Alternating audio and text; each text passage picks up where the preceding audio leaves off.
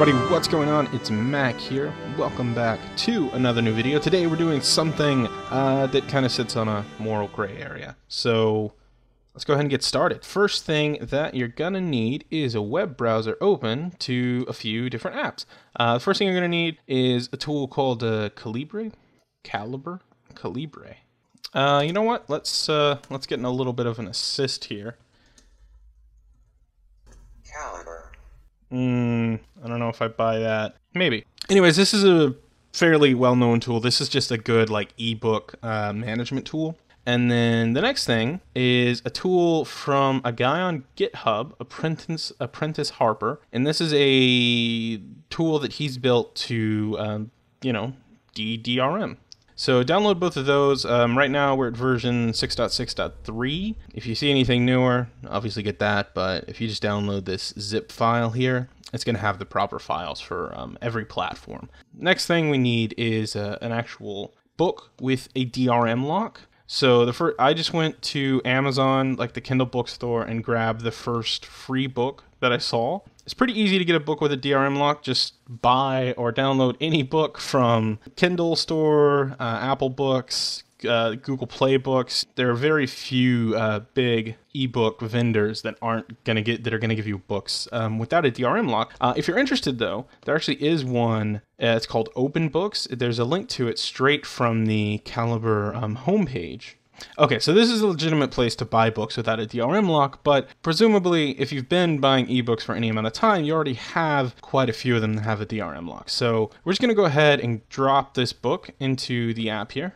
And it's gonna sync up. Like we can totally use this book with Calibra and just use it to send to other Kindle devices, but I feel like kind of the whole point is to convert it and be able to send it to multiple devices. So if we do try to convert it, it's gonna, immediately we get a little ding here. Hey, this is locked. You can't do that. Let's go ahead and implement our new tool here, DRM Tools. If we go ahead and unzip our zip file here, open up the folder, we're gonna have plugin for Calibra, a Mac app, and a Windows app. What we want is gonna just be the Calibra plugin. Then we're gonna get another zip file, go ahead and do that. Then we get DRM plugin and a folder with a whole bunch of app files. Next thing that we wanna do, open up Calibra. I really don't know how to pronounce it at all. Come up here, we're gonna come up to preferences. It's gonna be similar in PC or Linux. Just look for preferences or settings or something. And then if we scroll down to the bottom, we're gonna have an option plugins. And then we want to do load plugin from file. And what do you know? It's gonna be pretty no nonsense from here.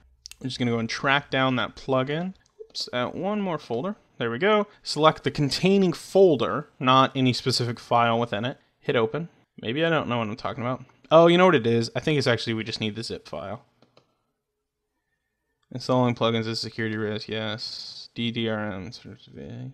We have to restart Calibra for this to take effect. Okay, yeah, so we didn't even need to extract the folder. That's my bad there. We just need that zip file inside of it, and that's how it'll want to install. So we're gonna go ahead and hit apply, close, and we need to do a restart of Calibra here. So I'm just gonna quit out of it, and we'll open it back up in just a second here. Come on, there we go. Okay, so now we've still got our book added in here, and if we go ahead and try to convert it one more time, and let's see here, it's still not going to work until we do one last little bit here. So come up to Calibra, go over to preferences, and then we'll find our plugin. Search for DRM. There's our app, and what we need to do is customize plugin. And now we have a couple of options for configurations. There are a number of different vendors which this can break DRM locks from: Barnes & Noble, Kindle, Adobe. So what I'm going to do is I'm going to say e-ink Kindle eBooks. That's what this is. And we need a serial number for a Kindle. So this is fairly easy to track down. You can just Google, hey, how do I find my serial number for insert device, Nook, Kindle, iPad with iBooks or whatever, and then all you're going to want to do is hit add, and it's going to give you a spot to go ahead and add that serial number. Okay, we're going to hit close, go ahead and do all that, hit apply, close out of that, and then we might have to restart the app one more time. I don't know, but we'll go ahead and try and just do a convert here. Convert to EPUB. Okay. Okay, yeah, we're good. So now we can edit any of the metadata for this and send it to whatever device we want. We can export it, drop it into Google Books. We can use it with Apple's book app, which is pretty great.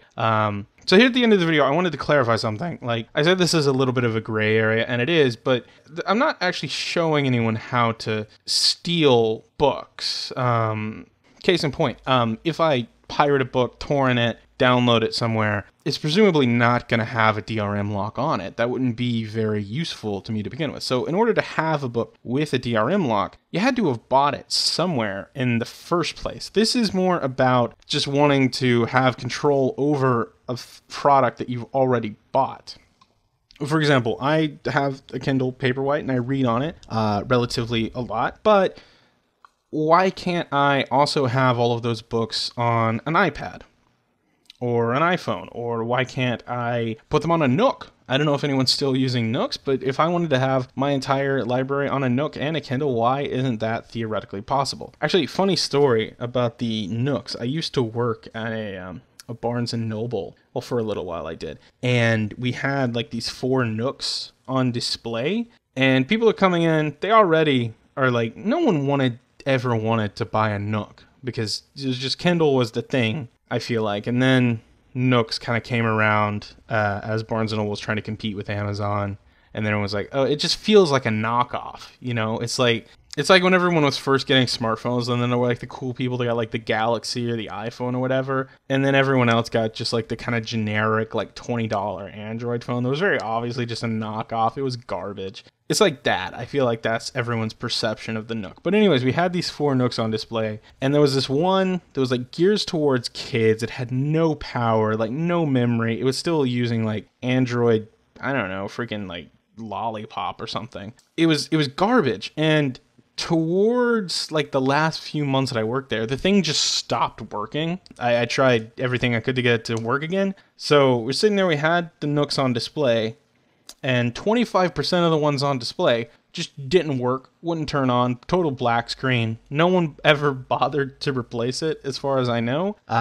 So that's my pitch for everyone to go ahead and buy a Nook. It's a superior product. Anyways, that is all for this video. Thank you everyone for checking it out, and I will see you in the next video.